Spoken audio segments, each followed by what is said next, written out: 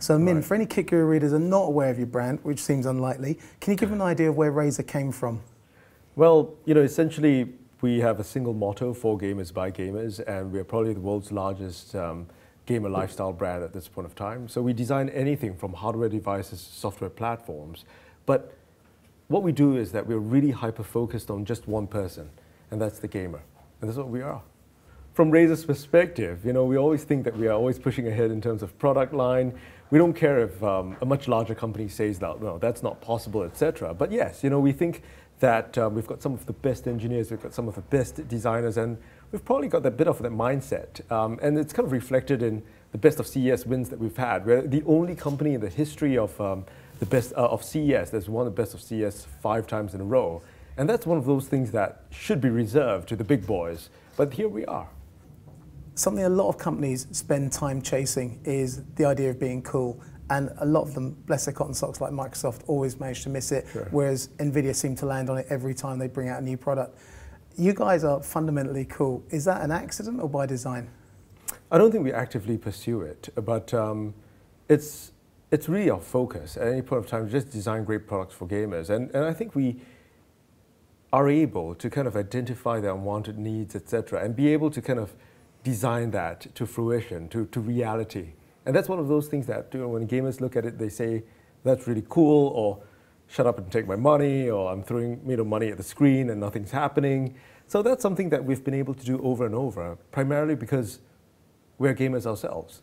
Your products have wide appeal, but they're really more like tools for serious users or professionals. They really are the kind of tools for the sport.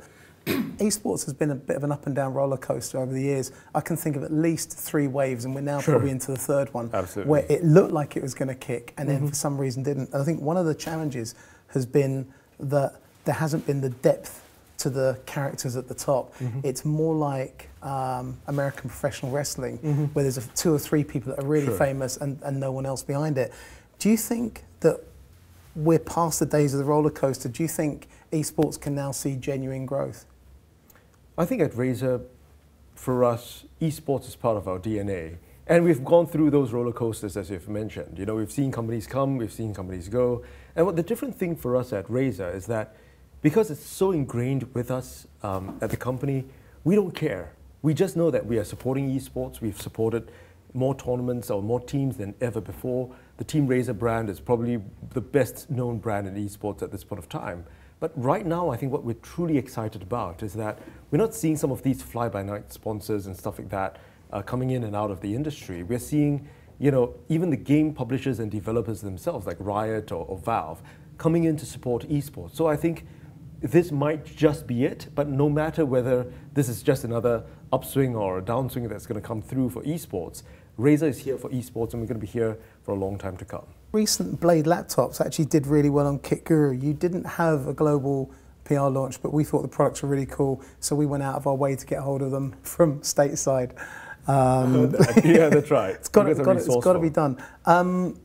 Do you have plans to take the Blade Pro interactive touchpad system further in the future? Is that an area you're going to look into doing more?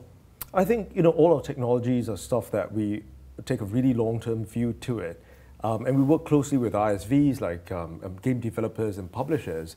And we'd see how it goes. We try new technology, we try new things that we think will push the envelope of technology. And some things stick, some things don't. But definitely, we tend to have a really long-term view of every single technology that we are behind. One of the strengths of Razer's got to be the fact that you've been so focused. How do you balance the idea of being effectively #1 in your original chosen historical market and the temptation to bring the brand out wider? I think primarily because Razer is not really a business for us.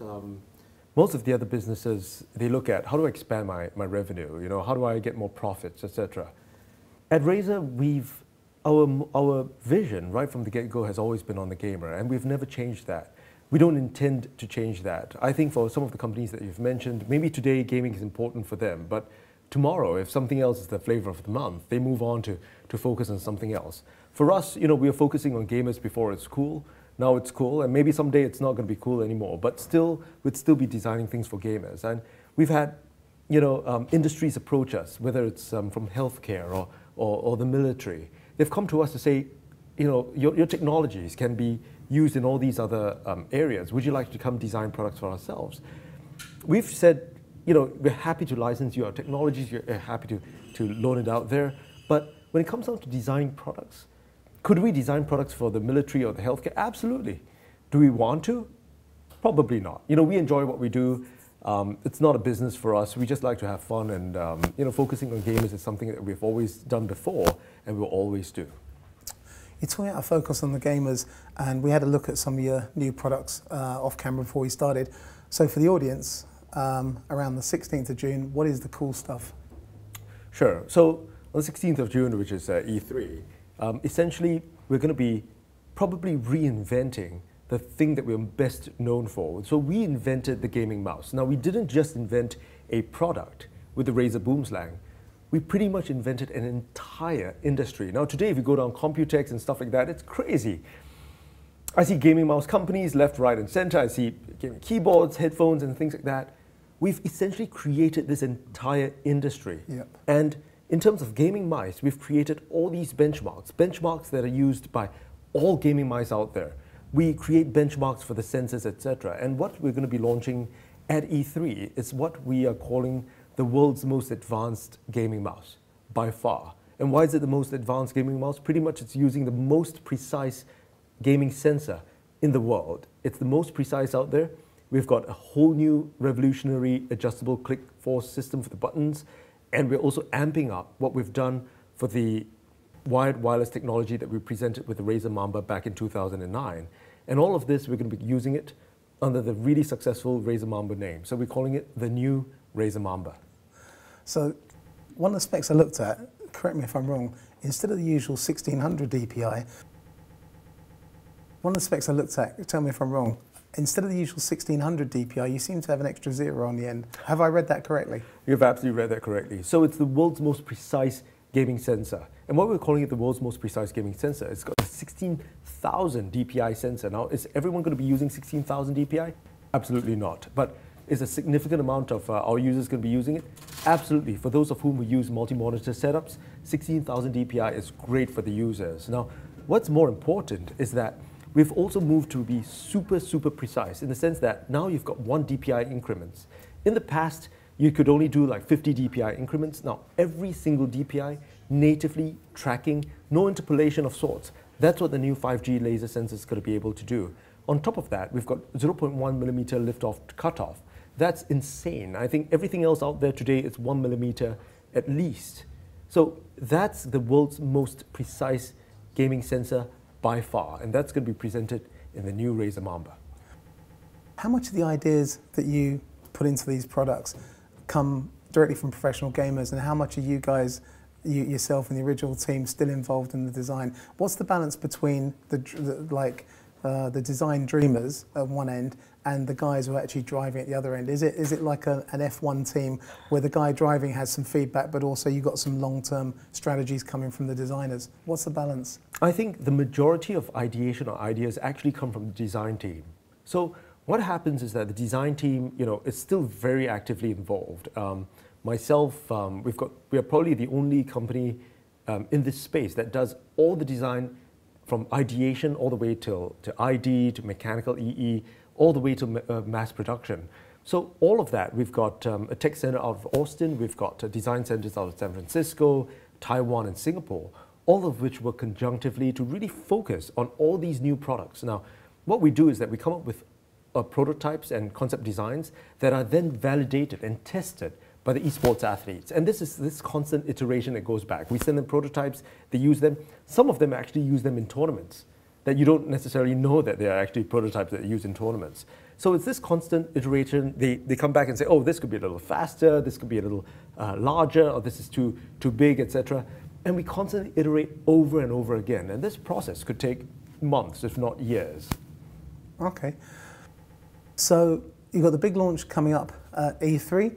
Are we going to see, given now you're on your global tour, are we now going to see Razer pick up the rate of delivery for new products without giving the game away? Or is it still going to be fairly steady? Yeah, the thing about Razer is we tend to have very few product lines. I mean, compared to most other companies. We have a few, models of mice. We've got maybe 2 models of keyboards, 2 models of laptops, etc. We tend to take a really long time in designing and perfecting product. And oftentimes, what we like to say is that every single product that we launch, there are tens of products that get killed in the interim to get to that point. So I don't think you're going to be able to see anything change. I think we're still going to take our time in terms of perfecting the product. But what I can guarantee is that every single product that we come up with is going to be worthy of the Razer brand name. One last question. You spoke about creating the whole genre, and I think that's fair to say it's true. Do you think, when you see all these other companies, power supply companies and God knows what, pumping out mice and keyboards, do you feel a little bit upset that these people are encroaching, or do you say that imitation is the most sincere form of flattery?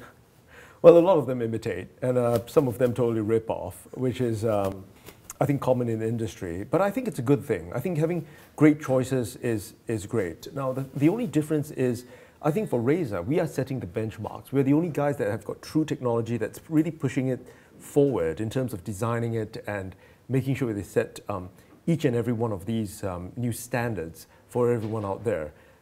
What I do hope to see, however, is that it's less of a business for some of them where they say, okay, great, gamers, that seems like a great business right now. We're all going to move our components business or whatever to talk about gaming and just slap on the word gaming for that and try to sell it for premium. Now that's something that disappoints me.